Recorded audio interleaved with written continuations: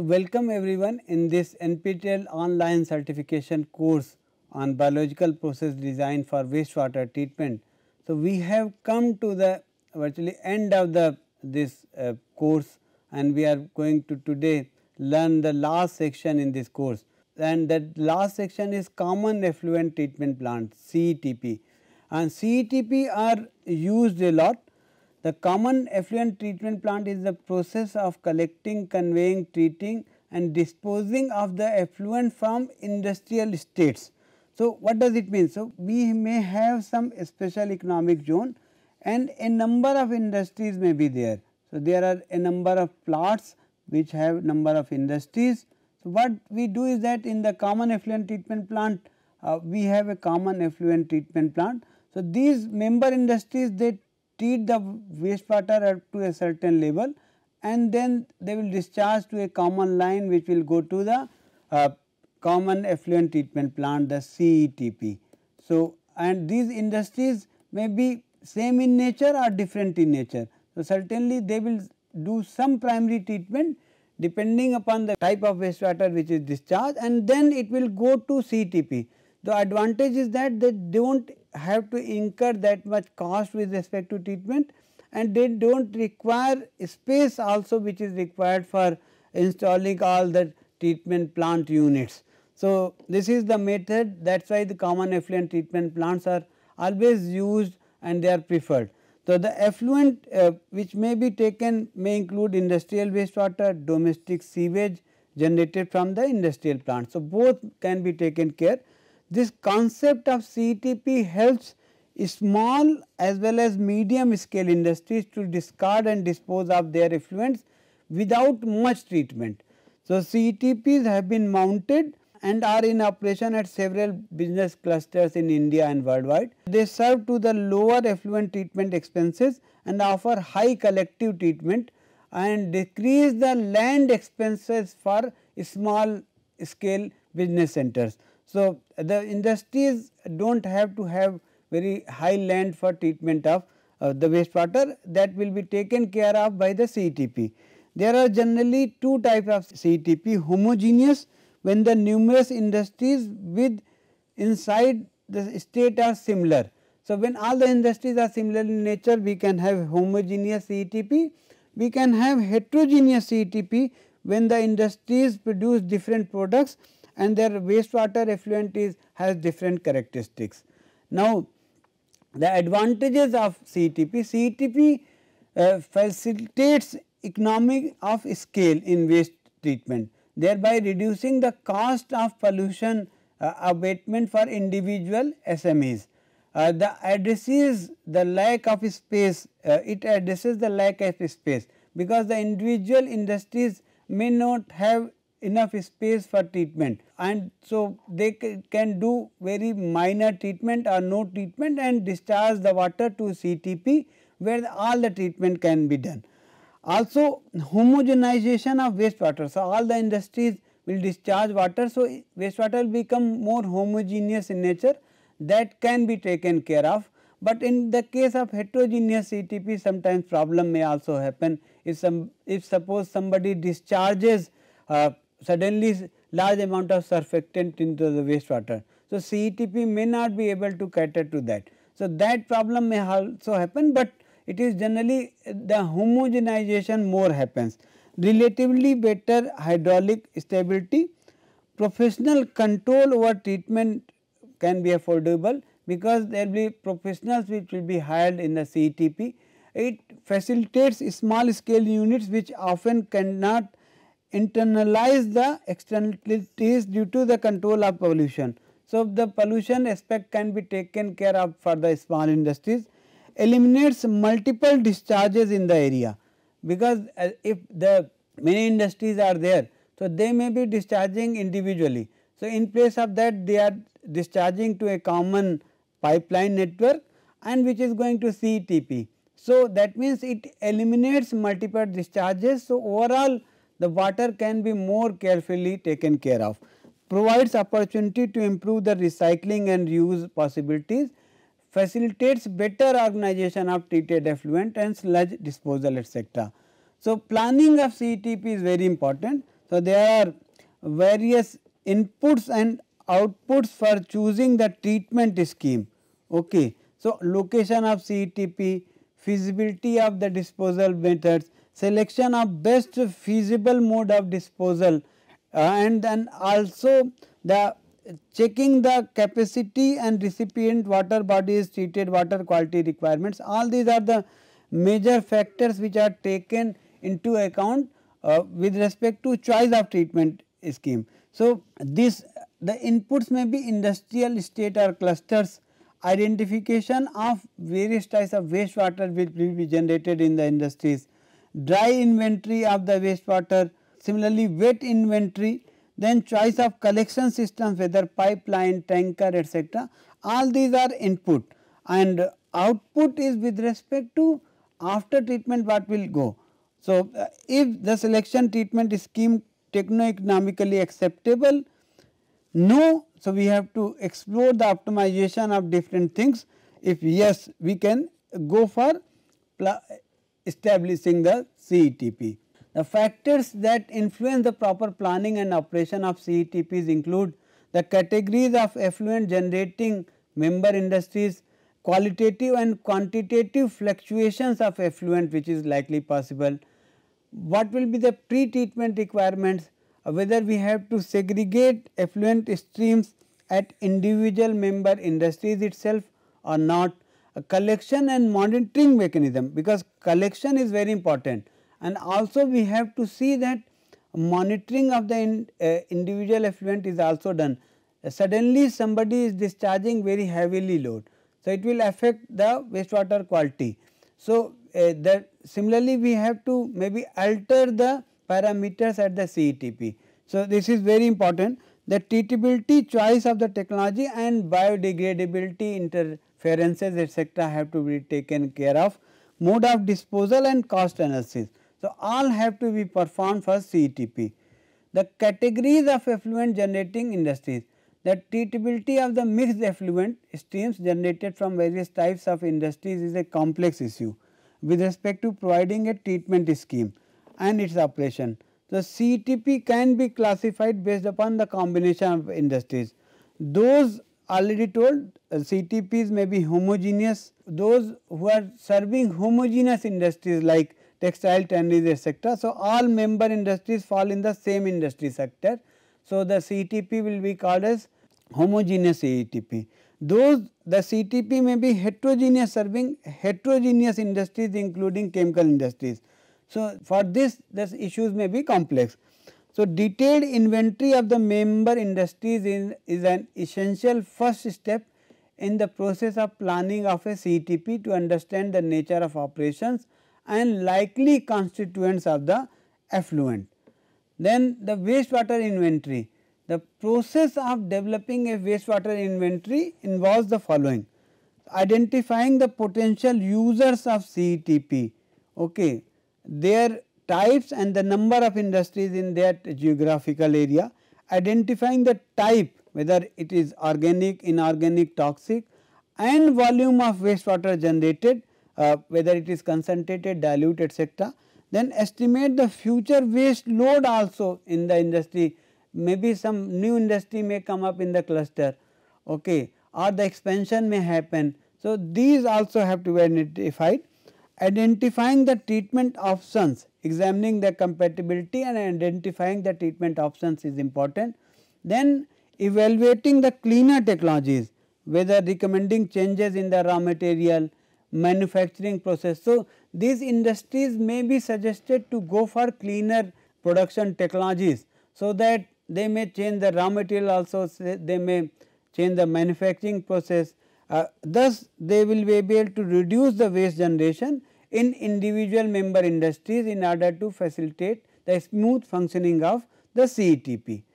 Now, qualitative and quantitative fluctuations of effluent.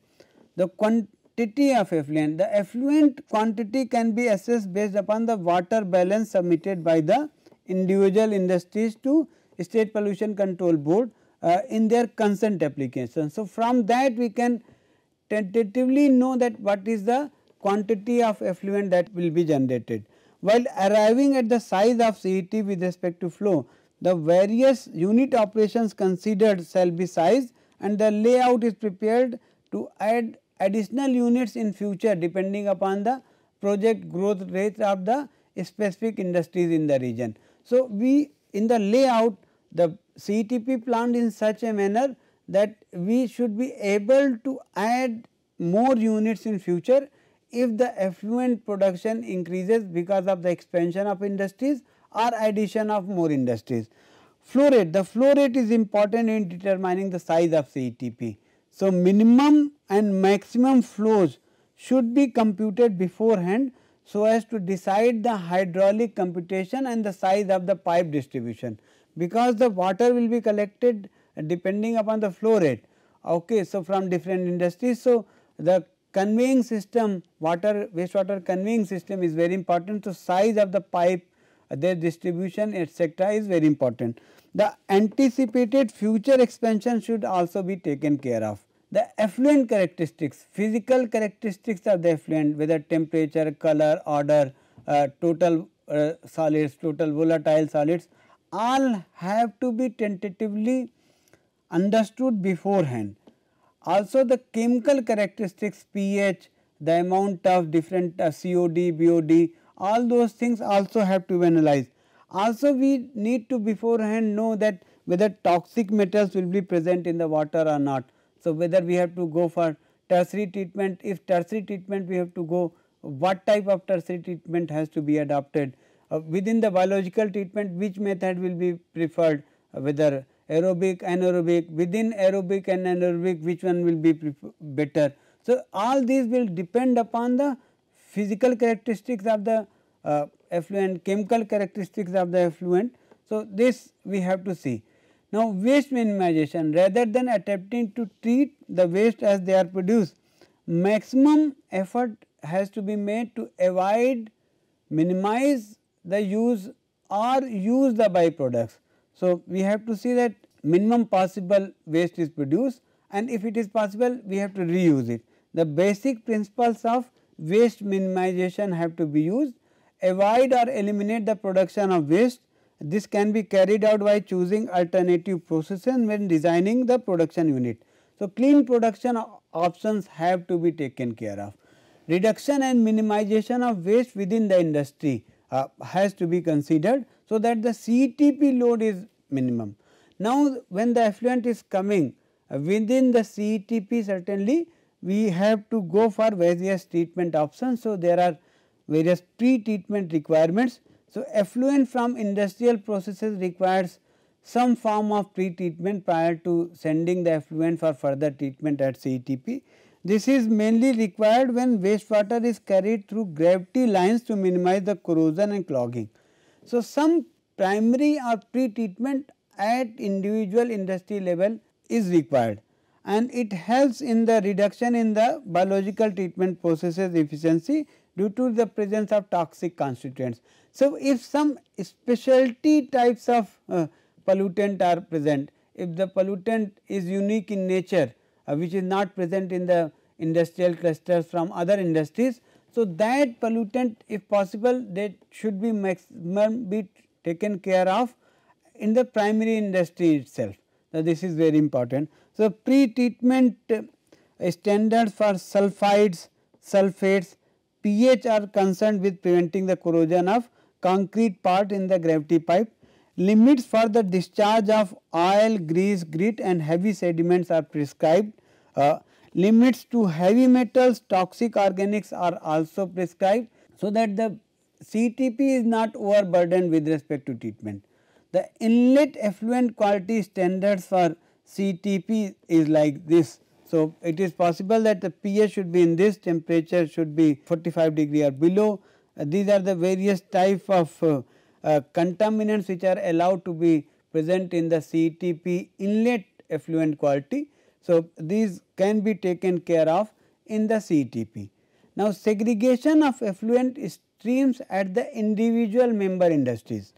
So, effluent streams could be broadly segregated for combining appropriately based upon the suitability of a specific treatment choice.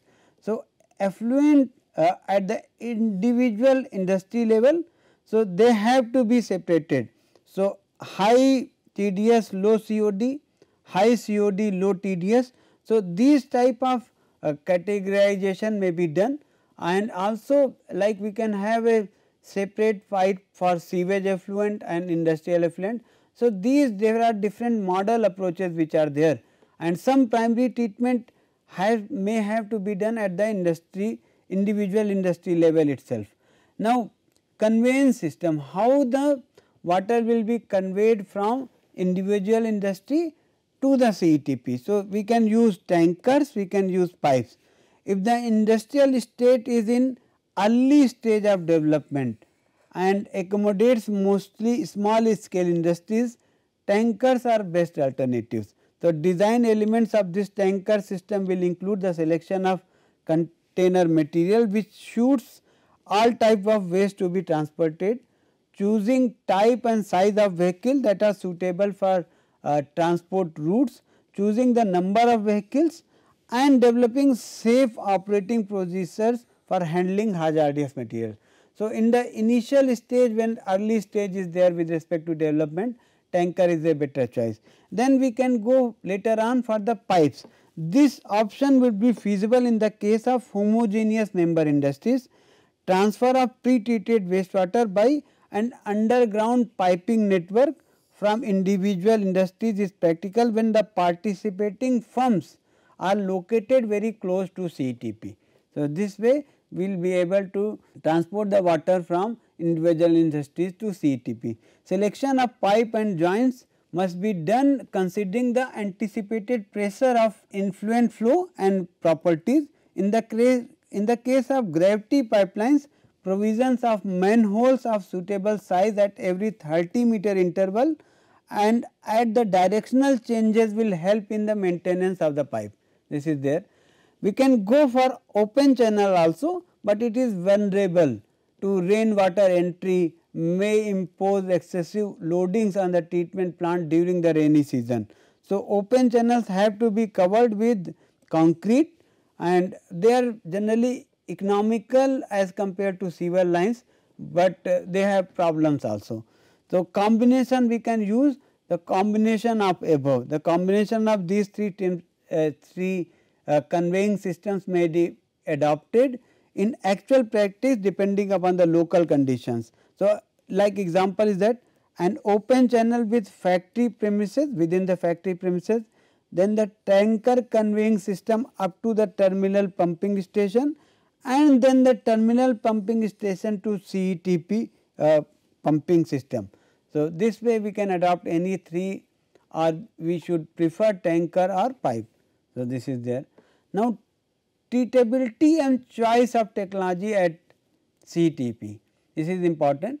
So, based upon the stream wise chemical composition and the data provided by the member industries, the CET promoter operator has to conduct the treatability studies to determine the specific treatment and recycling technologies as well as arrive at the capital and operational costs. So, objectives of the treatability will include covering the chemical composition of the wastewater and into the environmental parameter to understand the nature of the effluent. So, chemical composition has to be taken care of. It should be properly understood what are the various problems associated with those chemical compositions, what are the interference during the treatment, all those things should be well understood. Then we should conceptualize the possible treatment schemes by conducting lab scale studies to support the hypothesis with respect to conceptual treatment scheme. Then wastewater characteristics and some treatment options. We have studied all these things in detail in this lecture series as well as in another course on physicochemical treatment. So, combination, if the combination is high TDS, high COD and very high BOD, waste is not easily biodegradable but toxic. So, in this case thermal decomposition, chemical oxidation, evaporation, secured landfill, etc. If high TDS, high COD, high difference between COD, it is maybe toxic, not suitable for biological treatment, mostly inorganic salts. So, chemical treatment, evaporation and this. If high TDS, high BOD is there, but low difference between COD and BOD. So, that means we should go for anaerobic plus aerobic treatment. If the quantity is less, we can go for incineration, secure landfill, etc. If high TDS, low BOD and low BOD and COD difference, so we should go for solar evaporation, forced evaporation. So, there are many treatment options which are available. Depending upon that, we have to decide. Similarly, low TDS, high COD, equivalently high BOD. So, it is a highly organic effluent, may not be easily biodegradable, go for thermal decomposition, chemical oxidation, chemical plus biological treatment. If low TDS, high COD, high difference is there between again chemical recovery and chemical oxidation. If low TDS, high BOD is there and low difference, go for anaerobic aerobic treatment, which is will be most common thing. Then low TDS, low BOD COD difference, recycle and use after preliminary treatment. So, there are various options we have to check, and depending upon that treatment has to be adopted. Now, typically for small scale units, low capital investment and lower operation and maintenance cost for treatment are the prime factors. So, considering these factors, mechanical and chemical processes are preferable to reduce the suspended solid concentrations in the effluent before biological treatment. USB with less hydraulic detention time, less space requirement can be one of the possible options. In order to obviate the need of excessive civil work, at CETP in making huge equalization and settling units, the member units can be provided with the settling and neutralization units. So, these units may be at the member units itself. To minimize the electrical cost, the possibility of substituting the bioenergy should be explored. So, can we generate bioenergy and can we use the bioenergy, that has to be checked. Proper management of sludge with its nutritive value would mobilize resources to substitute the operational cost, especially from secondary biological treatment. So, sludge management is a big challenge and that has to be taken care of. Wastewater after treatment also has to be disposed of. So, disposal of treated effluent from CETP can be done any of the modes: surface water bodies, on land for irrigation, marine outfall, public sewers. So, this is an important concern. Depending upon the treatment that has been done, it is possible that they may be forced to reuse the water. Okay. So, the primary sludge in general, disposal of sludge is also an issue. Primary sludge in general, due to its constituent, falls under the purview of regulatory provisions of proper disposal of TSDF. The secondary sludge from biological treatment predominantly contains nutrients, thus would be available as manure. Both types of sludge would have to be dewatered to reduce the amount of sludge. So, this is very important. Any sludge suspected of still containing hazardous material has to be disposed of in a proper TSDF after analysis. So, this has to be taken care of. Here some photographs are shown here. So, we can see here the wastewater from different industries is coming to a this particular unit where the wastewater is achieved. This is after some oil and grease removal or other things. This is being treated in an aerobic reactor, activated sludge process. So, this is aerobic reactor.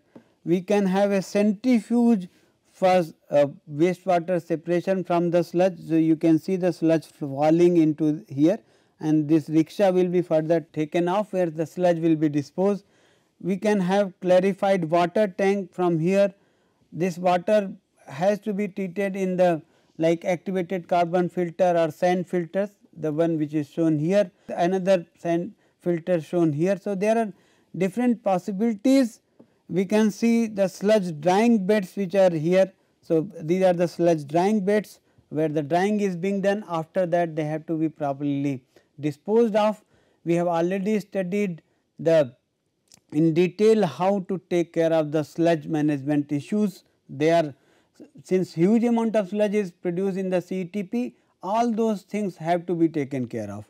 Now, cost analysis is also very important in case of CETP.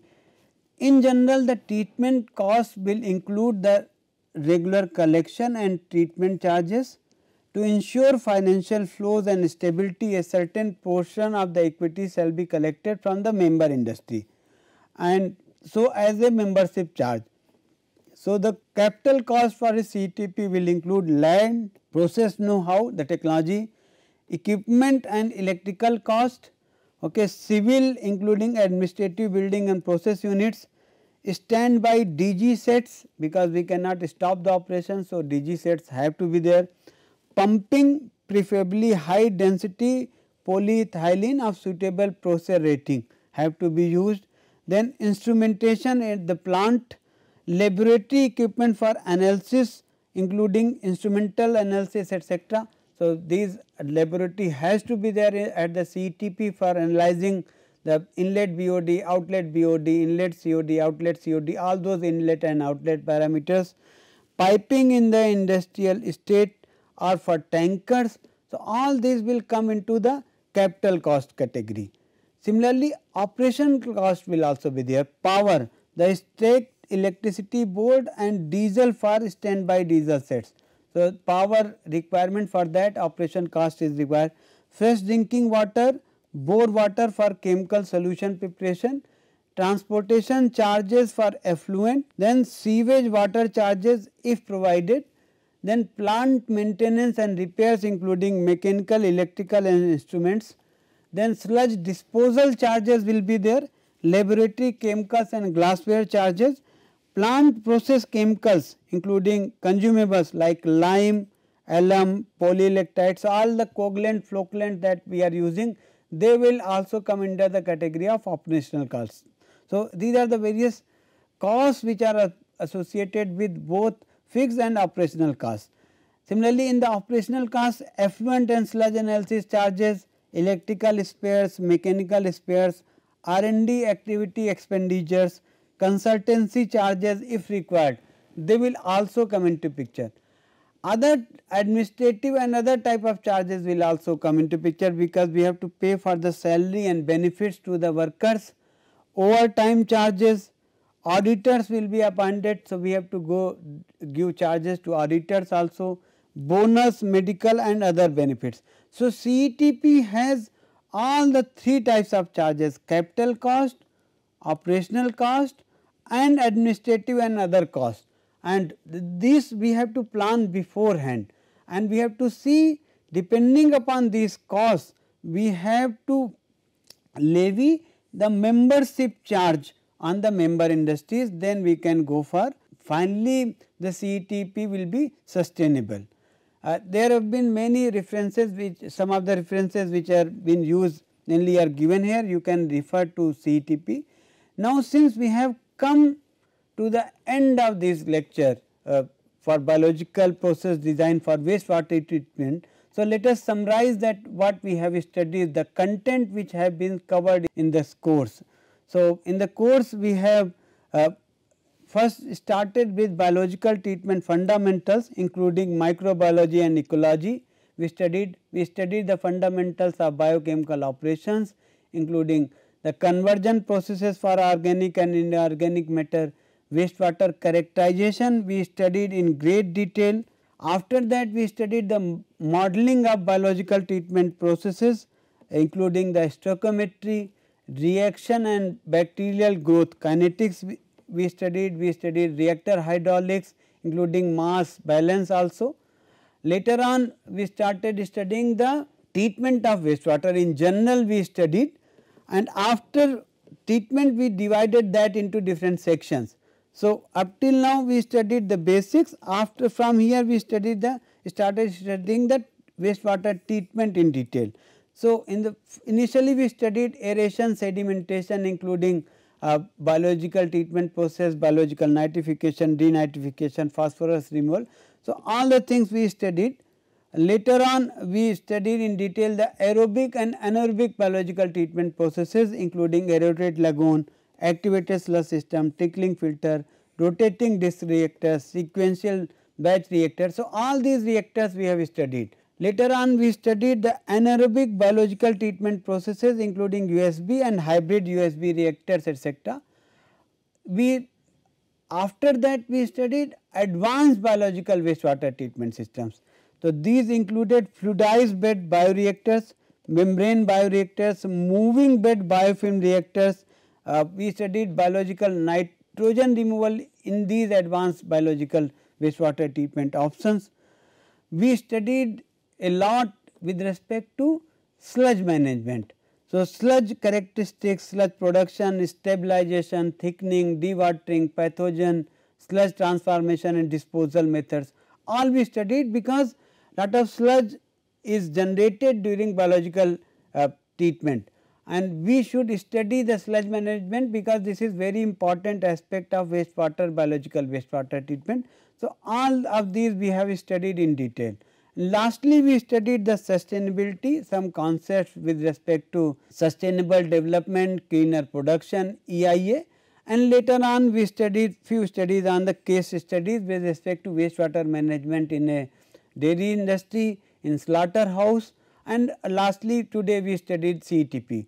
There are some more studies that have been reported in another lecture of mine on physico-chemical treatment of wastewater, and in those we have studied all other physico-chemical operations including advanced oxidation processes in detail. So, you can refer to those lectures also if you are interested, and this way we have come to the end of this lecture series, and hopefully you will have learned a few things in this biological process design for wastewater treatment. Certainly, you can always refer to many books which are listed here, some of them. So, these are the suggested books for further reading. These books are very good, you can always refer to. There are some other books that I have listed here. These books I have taken use in preparation of the slides as well as in the delivery of lectures. So, you can always refer to these books. I think these books will be helpful in further understanding the topics. With this I will end this lecture series. Thank you very much.